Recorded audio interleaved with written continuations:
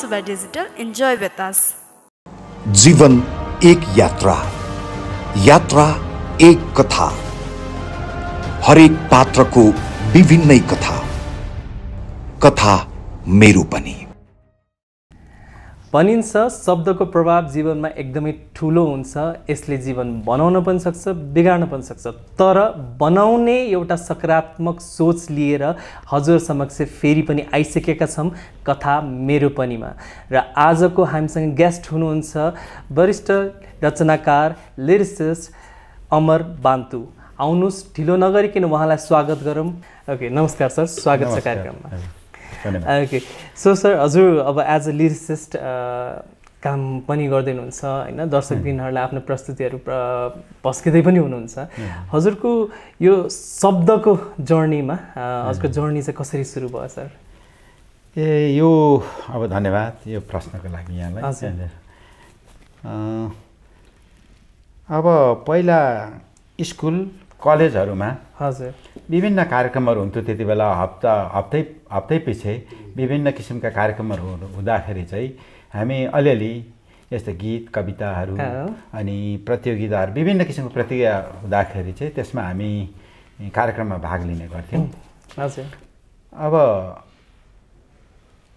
प्राय गरी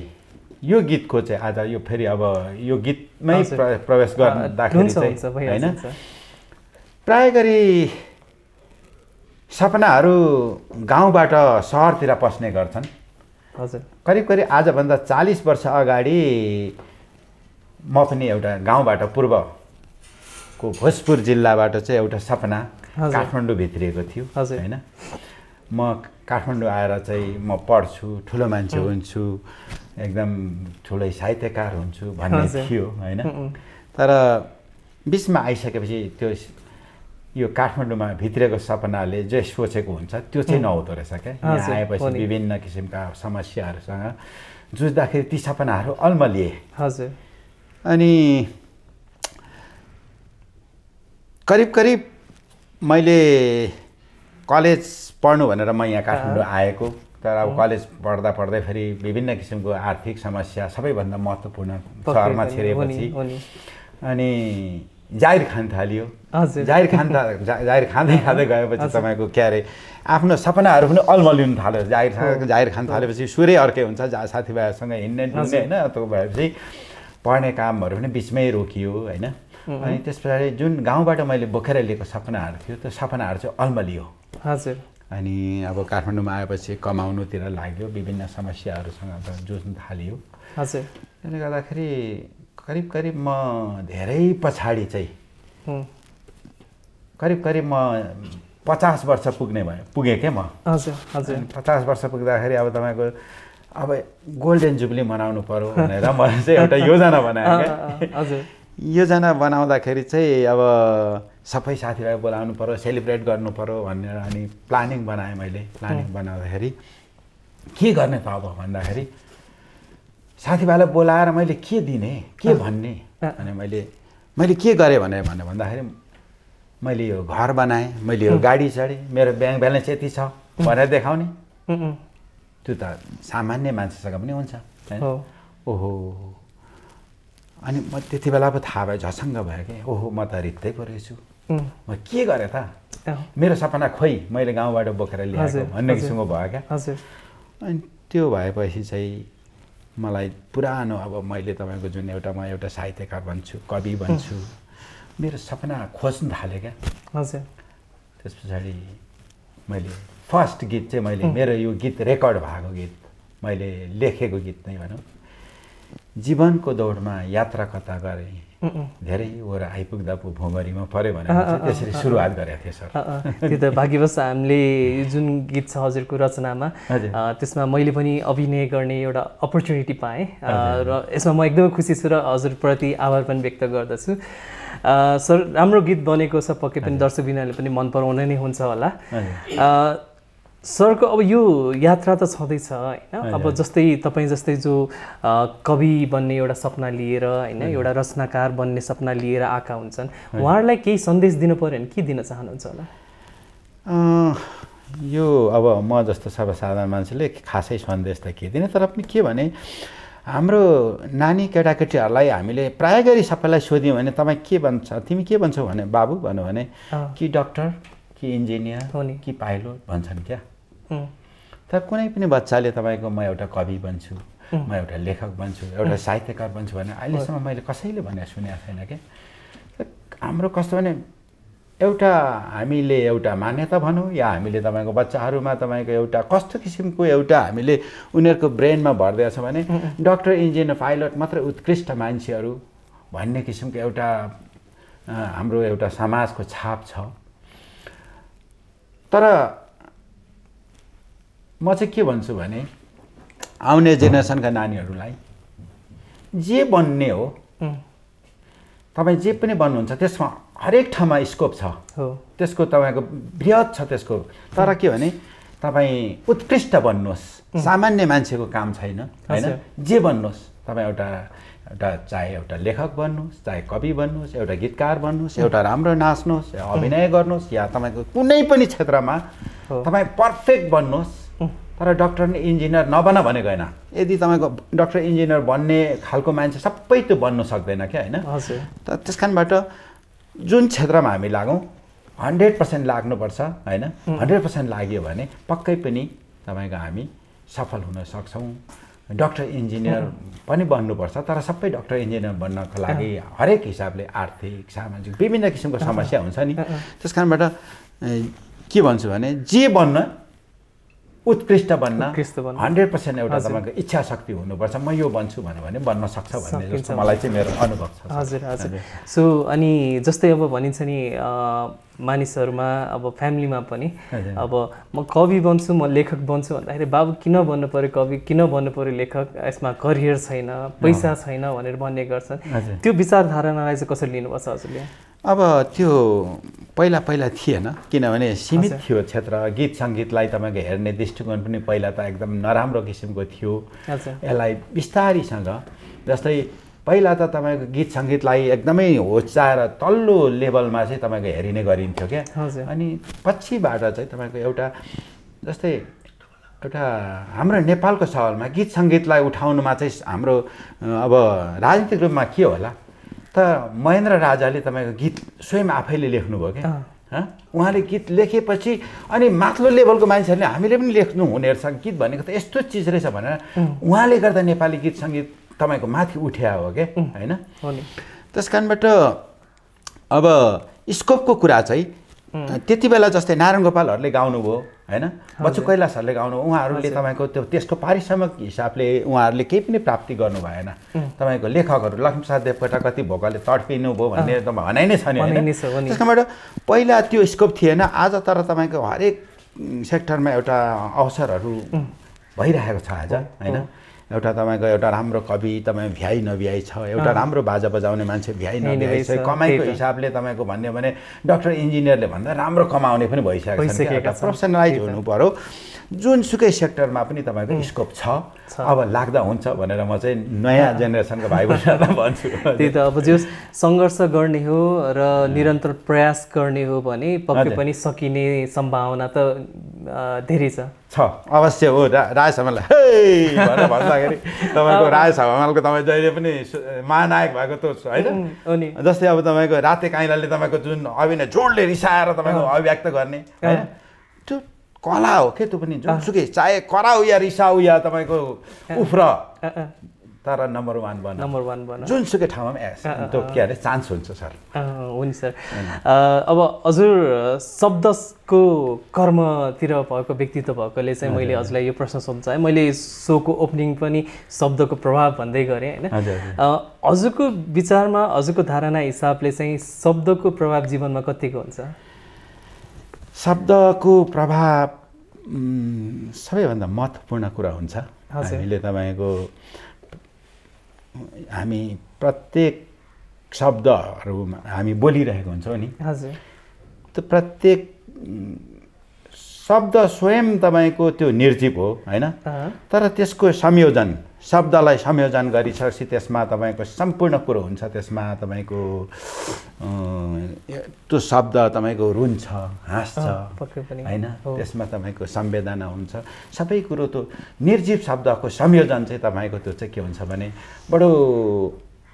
त्यसको शब्दको प्रभाव चाहिँ तपाईँको भन्नै सकिँदैन, त्यति साह्रो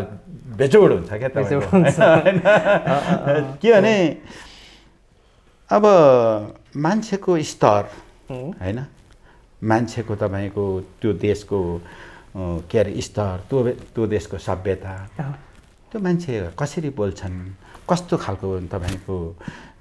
के अरे अभिव्यक्त गर्छन्, होइन? त्यसबाट थाहा हुन्छ नि सर। मान्छेको भाषा, संस्कार, संस्कृतिले देशलाई बोकेको हुन्छ। त्यति प्रभाव हुन्छ कि। हजुर, जस्तै अब हजुर रचनाकार हुनुहुन्छ है, अनि अब हुन्छ नि एक रचनाकार बन्नको लागि, कवि बन्नको लागि, एउटा निपुण कवि बन्नको लागि चाहिँ मानिसको मन टुटेको हुनुपर्छ, मायामा हुनुपर्छ भन्छ। हजुरको चाहिँ मायाको केही त्यस्तो क्षण पहिलाको अथवा त्यस्तो केही जसले गर्दाखेरि चाहिँ मिठो कविता बनाउनु भयो अथवा चाहिँ मिठो केही रचना गर्नुभयो हजुरले? हजुर, पक्कै पनि हो। शब्दहरूको संयोजन एउटा पाटो हो भने भावना त्यसमा भएन भने त्यो तपाईँको कस्तो हुन्छ नि मूर्त हुँदैन क्या, होइन? काहीँ न काहीँ तपाईँको त्यो साहित्यमा भावना जोडिएको छैन भने शब्दहरूको थुप्रो मात्रै हो भने त्यसले चाहिँ त्यसमा सौन्दर्यता हुँदैन, त्यसमा भावना हुनुपर्छ। त्यसमा प्राय गरी तर यसको मतलब फेरि साहित्यमा सिङ्गै वस्तु लिएर ठक्कै राखिदियो भने चाहिँ त्यसको चाहिँ शोभनीय हुँदैन। साहित्यको एउटा झिल्का हुन्छ कहीँबाट सुरुवात गर्नको लागि, होइन? काहीँ एउटा मुस्कानबाट हुन्छ भने काहीँ एउटा तपाईँको यसको आवेशबाट तपाईँको काहीँ केहीबाट एउटा झिल्का हुन्छ, त्यसलाई शब्द संयोजन गरेपछि चाहिँ त्यो साहित्य बन्छ, होइन? तर जस्तोको तस्तै लिएर चाहिँ सबै राख्यो भने चाहिँ त्यो साहित्य हुँदैन, होइन? अनि अब जस्तै तर अहिले अलिकति नेपाली गीत सङ्गीत को क्षेत्र बृहत पनि बनेको छ भने कति चाहिँ अलिकति सताई पनि बन्दै गएको छ। जस्तै अलिकति तुक्काबन्दी गर्ने, तुक्काबन्दी गर्दाखेरि जुन बिम्ब प्रयोग गर्छन् त्यो बिम्बको तपाईँको अर्थ जोडिएको हुँदैन क्या अहिले, होइन? ठ्याक्क अनुप्रास मिलाउँछन्, अनुप्रास मिलाउँदाखेरि अब फुल र अब तुल राखिदिन्छन् क्या, फुलसँग त्यसको मिल्ने बिम्ब आउनुपर्छ क्या, होइन? त्यो अब कस्तो भने अनुप्रास चाहिँ मिलाइरहेको छ, तुक्काबन्दी गरिरहेछ, तर त्यो कनेक्सन छैन क्या त्यो, होइन? जस्तै गीतको दुई लाइन, गीत चाहिँ कस्तो भने एकदम प्रभावकारी कसरी हुन्छ भने जस्तै हाम्रो वरिष्ठ गीतकार अत्યારે नाम बिर्से, फुलको आँखामा फुलै संसार, काँडाको आँखामा काँडै संसार छ नि, उहाँलाई मैले सम्मान गरेँ। त्यो दुईटा लाइन छ, फुलको आँखामा फुलै संसार, काँडाको आँखा काँडै संसार छ नि, यसलाई हामीले इलाबोरेट गरेर जाने हो भने सिङ्गे एउटा उपन्यास बन्छ। लेख्नु सक्यो भने चाहिँ गीतमा चाहिँ त्यस्तो प्रभाव हुन्छ क्या। त्यो दुईटा लाइनलाई हामीले इलाबोरेट गरेर लाने हो भने सिङ्गे उपन्यास बन्नु सक्छ नि, होइन? त्यस्तो हुन्छ, गीत चाहिँ प्रभावकारी हुन्छ। अनि एउटा 5 मिनटको, 2 मिनट, 3 मिनट गीतमा सिङ्गे एउटा फिल्म हुन्छ क्या। हुन्छ अनि हजुरले प्रभावको कुरा गर्दै गर्दाखेरि अब हजुर एक कविको व्यक्तित्व भएको हिसाबले हजुरको एकदम निकट, एकदमै नजिक, आफूलाई प्रिय लाग्ने कुनै त्यस्तो कविता जुन हाम्रो दर्शकबिनहरूलाई यसो भाषण गरिदिनु पर्दाखेरि? म तयारी त छुइनँ, होइन? त्यही पनि यहाँले भन्नुभएको हुनाले अलिकति एउटा भर्खर जवानी हुँदै गर्दाखेरि, भर्खर त्यो प्रेममा पर्दाखेरि त्यो सायद मलाई भए जस्तै अरूलाई पनि हुन्छ कि मैले चाहिँ त्यस्तो एउटा कतै मन परेको एउटा फुललाई भेटौँ जाउँ जस्तो लागिरहने, अनि त्यस विषयमा लेखेको एउटा छोटो कविता। मेरी प्रिय कविता, घुमाउरो भए पनि तिम्रै घरको बाटो हिँड्न मन लाग्छ। मेरी प्रिय कविता, घुमाउरो भए पनि तिम्रै घरको बाटो हिँड्न मन लाग्छ। एकहोरो प्रेममा परेछु कि कसो, सधैँ तिम्रो याद आइरहन्छ, अघरै माया लागिरहन्छ। यही थियो, अलि लामो छ होइन, यति मैले। तर यो दुई शब्द पनि, दुई पंक्ति एकदमै राम्रो यहाँलाई फिल भयो है। अनि कहिलेकाहीँ तपाईँको त्यो जवानीमा नयाँ साइकल किन्दाखेरि पनि प्रेमिकालाई त्यही बाटो हिँड्नुपर्ने राम्रो मोटरसाइकल चढेर पनि हिँड्दा त्यही बाटो यसो तपाईँको काम नपाए पनि अनि त्यहाँ जानुपर्ने जाउँ जस्तो लागिरहने त्यहाँ गइराखौँ जस्तो लाग्ने त्यस्तो किसिमको त्यो सबैलाई हुने नै कुरा बरु बाटो लामै छानेर जाम त्यही बाटो भएर घुमाउरो भए पनि तिम्रै घरको बाटो हिँड्न मलाई त त्यो बार भइरहने सायद मलाई त्यस्तो हुन्थ्यो यहाँ सायद युवाहरूलाई नयाँ प्रेमिकाहरूलाई सायद हुन्छ होला त्यस्तो मलाई सो तपाईँहरूलाई पनि त्यस्तो केही भएको छ भने तल कमेन्ट सेक्सनमा बताउन नबिर्सिनु होला तपाईँको एक्सपिरियन्स छोड्न नबिर्सिनु होला सो सर अब हजुर यदि रचनाकार कवि नभएको भएदेखि शब्दको कर्ममा नभएको भएदेखि होइन के हुनुहुन्थ्यो होला सायद म त्यो कर्म नभएको कारणले यदि मैले तपाईँको त्यो नभएको कारणले नै म तपाईँको लेख्नु जस्तै मैले अघि पनि भने नि म एउटा बिजनेसम्यान म यहाँ आएपछि काठमाडौँमा तपाईँको विभिन्न स्टेजहरू सङ्घर्षका विभिन्न पाटाहरू घुम्दा एउटा बिजनेसम्यानमा म सानोतिनो बिजनेसम्यान बने बिजनेसम्यान बन्दाखेरि मैले धेरै कुराहरू गरे जस्तो लागेको थियो तर मैले अन्तिममा म आफूलाई सुन्ने पाउँदाखेरि चाहिँ जुन गीत सङ्गीत थिएन त्यो नहुनु चाहिँ एउटा मनी हराएको साँप जस्तै मैले आफूलाई अनुभूत गरेँ हैन त्यो भएको हुनाले मेरो महत्त्वपूर्ण चिज मैले कतै गुमाइराखेँ जस्तो हराइराखेँ जस्तो म शून्य भयो जस्तो लागेको कारणले नै यदि मैले गीत सङ्गीत नलेखेको भए म शून्य हुन्थेँ मलाई आत्मसन्तुष्टि हुने थिएन त्यही नै हो मैले के लेखेँ कत्रो लेखेँ भन्ने होइन समाजलाई त्यसले के प्रभाव पार्ला भन्ने पनि मलाई छैन तर म के भने एउटा आत्मसन्तुष्टि छु मैले मेरो मनमा लागेका कुराहरू खड्केका कुराहरू लेख्नु पाएँ आत्मसन्तुष्टि त हो नि सर पक्कै पनि आफू जे कुरामा खुसी हुन्छन् त्यही कुरा नै गर्नुपर्छ मैले हजुर अनि मलाई के लाग्यो भने मैले जे ठिक छ मैले जे गरेँ अब कम्प्लिट कसैले पनि लेख्न सकिँदैन हजुर अब जुन लेखेकै फुल लेखेकै चन्द्रमा लेखेकै होइन खोला लेखेकै नदी लेखेकै छौँ कहिले पनि सिद्धिया छैन आफ्नो हैसियत लेख्ने हो आफ्नो अनुभूत लेख्ने हो जसरी समुद्रमा तपाईँको अथाह पानी हुन्छ जत्रो भाँडा छ त्यति उघाएर ल्याउने हो मैले पनि त्यस्तै एउटा मेरो कचौरामा मेरो जत्रो कचौरा थियो त्यति उघाएको मात्रै हो सरको नयाँ कुनै कामहरू अथवा कुनै प्रोजेक्टहरू त्यस्तो कुनै बन्दैछ अथवा केही छ कि सर हजुर अहिले मैले अब गीत कविता नै मुख्य मेरो धार भएको हुनाले कविताहरू लेखिरहेको छु कविता प्रकाशनको लागि करिब तयार भइरहेछ गीतका एल्बमहरू पनि निस्किरहेका छन् भिडियोहरू पनि गरिरहेको छु अब यही काममा लागिरहेको छ भर्खरै अब हामीले जिन्दगीको दौडमा यात्रा कता गरे धेरैवटा आइपुग्दा भुमरीमा पसे त्यो पनि गरिसकेका छौँ र चाँडै नै दर्शकबिनहरूमा चाहिँ हामीले पस्किने नै छन् त्यो कुरा पनि होइन अनि सर अब हजुरको जुन काठमाडौँको जर्नी छ होइन अब बाहिरबाट काठमाडौँ आउँदाखेरि के कतिको स्ट्रगल भयो के कतिको गाह्रो अप्ठ्यारो पर्यो सर कतिको चाहिँ गाह्रो हुँदो रहेछ त यहाँ काठमाडौँको जर्नी चाहिँ अब हुन त मान्छेले सामान्य रूपमा लिन्छन् होइन अब तर म काठमाडौँमा आइसकेपछि चाहिँ सबैभन्दा मान्छेको जीवनमा चाहिँ सबैभन्दा ठुलो समस्या भने चाहिँ नर्मल मान्छेको लागि एउटा साधारण मान्छेको लागि चाहिँ दाल भातको समस्या हुँदो रहेछ सर हुन त भन्छ कि सबैले दाल भात त खाइहाल्छ नि भन्छ नि तर सर्वसाधारण मान्छेलाई सबैभन्दा ठुलो समस्या भनेको दाल भातको समस्या हो दाल भातको समस्या जब समाधान गर्छ मान्छेले तब मात्रै मान्छेले प्रगति समृद्धिको बाटोमा लाग्न सक्छ होइन म धेरै अल्मलिएँ दाल भातको समस्यामा धेरै बिथोलिएँ धेरै चक्कर काटेँ अनि दाल भातको समस्याहरू तपाईँको टार्नका लागि मलाई 10औं-20औं वर्ष लाग्यो त्यस पछाडि जब दाल भातको समस्या समाधान गरेपछि अनि त्यस पछाडि चाहिँ मैले तपाईँको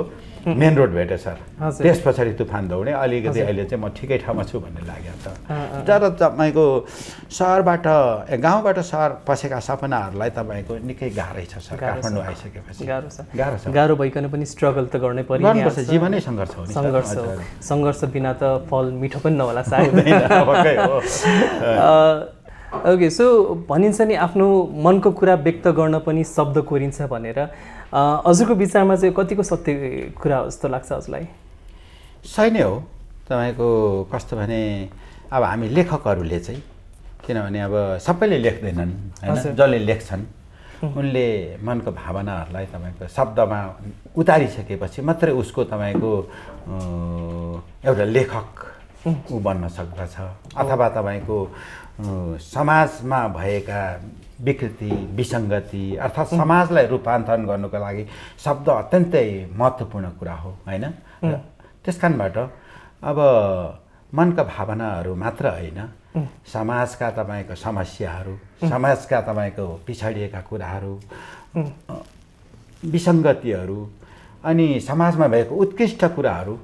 शब्दबाटै नै अभिव्यक्त हुन्छन् तर अब पात्रले सधैँ भनिरहन सक्दैन नि त्यसलाई अब लेख्यो भने त सबैको हुन्छ होइन सबैले बुझ्छन् त्यस कारणबाट अब लेख्नु भनेको त तपाईँको सबैभन्दा समाजको मलाई लाग्छ सबैभन्दा उत्कृष्ट काम हो जब लेखिन्छ तब न तपाईँको गीत बन्छ सङ्गीत हुन्छ अनि त्यस पछाडि तपाईँको मोडलिङ हुन्छ विभिन्न किसिमको तपाईँको सुरुवात शब्दबाटै हुन्छ शब्दबाटै हुन्छ पनि अब जुन हजुरको यात्रा छ होइन यसलाई समग्रमा हजुरले चाहिँ छुट्याएर थोरै भनिदिनु पर्दाखेरि चाहिँ कसरी चाहिँ व्यक्त गर्नुहुन्छ शब्दकै मार्फतमा शब्दको मार्फत अघि नै पनि मैले भने यो शब्दबाट चाहिँ मेरो तपाईँको यात्रा जर्नी सुरु भएको छ अब जब म 50 वर्ष पुगिसकेपछि चाहिँ मैले म कहीँ छुटेछु मसँग छैन रहेछ भन्ने कुरो भएपछि चाहिँ मैले यो गीत लेखेको अघि जुन हामीले आज तपाईँको यो भिडियो गरिरहेका छौँ जीवनको दौडमा यात्रा कता गरेँ धेरै ओरो आइपुग्दा पो भुमरीमा परे धेरै गर्थे जस्तै लाग्थ्यो फरक कहीँ पर्यो नहुँदाहुँदै जिन्दगीमा रात पर्ने भयो भने चाहिँ एउटा अब यो गीतले चाहिँ मेरो सम्पूर्ण जीवनमा तपाईँको मैले गर्नुपर्ने कुरा छुटेको कुराहरू चाहिँ यहाँबाट सुरुवात भएको हुनाले मेरो जीवनको सुरुवात नै यही गीत हो भनेर भन्न चाहन्छु भनेको त हजुरको जर्नीलाई नै यो गीतले सुरुवात गरेको यो गीतले हजुरकै जर्नीलाई बताउँदैछ हजुर ओके सो लगभग हामी हजुर अब यो गीत चाहिँ फेरि यसको मतलब के हो भने शब्द एउटा कस्तो भने अनाकण्ठ ठाउँमा एउटा गोरेटो मात्रै हो होइन त्यसमा अब जब सङ्गीत आउँछ यसमा वरिष्ठ सङ्गीतकार अब यसको कथा छ सर यो गीतको मैले गीत लेखेँ अनि एउटा वरिष्ठ हाम्रो कवि श्रवण मुकारुङले चाहिँ अब यसलाई कसलाई दिने भनेर भन्दाखेरि चाहिँ आहा सबभन्दा राम्रो सङ्गीतकार लन्डनमा गएर सङ्गीत सिकेको वरिष्ठ सङ्गीतकार राजु सिंह हुनुहुन्छ भन्ने भन्नुभयो क्या आहा ल राजु सिंह सरलाई दिने भने राजु सिंह सरलाई दिउँ होइन राजु सिंह सरलाई दिएपछि अनि कसलाई गाउने भन्दाखेरि एड्रिन प्रधान होइन एड्रिन प्रधानले गाउनुभयो कुरा भावनाहरू मात्रै थिए होइन त्यसलाई मूर्त रूप सङ्गीतकार राजु सिंह सरको सङ्गीतले अनि एड्रिन प्रधानको स्वरमा यहाँको तपाईँको त्यो मोडलिङमा भइसकेपछि यो गीत चाहिँ एउटा मूर्त बनेको छ यसमा मेरो भावनाहरू तपाईँको अब कहिले नबनेको अमर बनाइदिनु पर्छ यहाँ सबैप्रति म हार्दिक नमन गर्न चाहन्छु धेरै धेरै धन्यवाद सर हजुरले पनि हजुरको शब्द नभएको भए सायद यो सबै कुरा संरचना बन्दैन थियो होला होइन एउटा जरा चाहिन्छ नि त होइन सो एउटा पक्का जराको रूपमा चाहिँ हजुरले जुन प्रयास गरिदिनु भयो पक्सिदिनु भयो त्यसलाई धेरै धेरै धन्यवाद सर अपर्च्युनिटीको लागि पनि सो लगभग हामी कार्यक्रमको अन्त्यमा पनि आइसकेका छौँ र आज यो शब्दको यात्रालाई हामीले चाहिँ यहाँनिर अन्त्य गर्नु पर्दाखेरि दर्शकबिनहरूलाई केही मेसेज दिनु पर्यो भने के दिन चाहनुहुन्छ अन्तिममा चाहिँ अब यो जुन भिडियो अब बजारमा आउनु लागिरहेको छ यहाँहरूले हेर्नु नै हुनेछ आइसकेपछि र यहाँहरूले हेरेर चाहिँ कस्तो छ यहाँहरूले अवश्य प्रतिक्रिया दिनुहुनेछ यहाँहरूको सकारात्मक प्रतिक्रियाले चाहिँ मेरो कलमलाई बल पुग्नेछ म भोलि अरू पनि समाजको रङहरूलाई खिच्न सक्छु इन्द्रेणीको रङहरूलाई प्रस्ताउन सक्छु यहाँहरूले हेरेर सकारात्मक सोच सकारात्मक प्रतिक्रिया दिनुभयो भने मेरो लागि बडो ठुलो पावर हुनेछ र यो प्रोजेक्टमा हाम्रो नवीन श्रेष्ठ सरले डाइरेक्टर गर्नुभएको छ यहाँले मोडलिङ गर्नुभएको छ यसमा जुन अब क्यामेराम्यानमा हाम्रो सर हुनुहुन्छ निरञ्जुल सर होइन निरञ्जुल सर हुनुहुन्छ अब सबै जो जति आबद्ध छौँ होइन सङ्गीतमा राजु सिंह सर भनिहाले स्वर एड्रिन प्रधान हुनुहुन्छ यहाँ सम्पूर्ण यो आबद्ध यो टिममा आबद्ध सम्पूर्णलाई चाहिँ म सबैलाई मुरी धन्यवाद भन्न चाहन्छु किनकि मेरो कुरा भावनालाई यहाँले मूर्त बनाइदिनु भयो होइन र यति नै भन्दै ओके सो हजुरले पनि व्यस्त समयबाट थोरै समय हाम्रो लागि दिनुभयो, कथा मेरो पनीमा आइदिनु भयो, त्यसको लागि पनि हजुरलाई धेरै धेरै धन्यवाद। र यस बेस्ट विशेष टु अस यो गीतको लागि र सँगसँगै हजुरको आगामी दिनमा आउँदै गरेको विभिन्न प्रोजेक्टहरू त्यसको लागि पनि उत्तर प्रगतिको कामना हजुरलाई पनि है। र धेरै धेरै धन्यवाद सर। हस्, धन्यवाद सबैलाई। हजुर। सो यसैका साथ शब्दको यात्रा आज हामी यहाँ टुङ्ग्याउन चाहन्छौँ। कथा मेरो पनीमा अन्तिमसम्म हेरेर साथ दिनुहुने दर्शकबिनहरूलाई धेरै धेरै धन्यवाद। म लविन अन्सारी लगायत सम्पूर्ण टिमलाई बिदा दिनुहोला। धन्यवाद। नमस्कार। कथा मेरो पनि।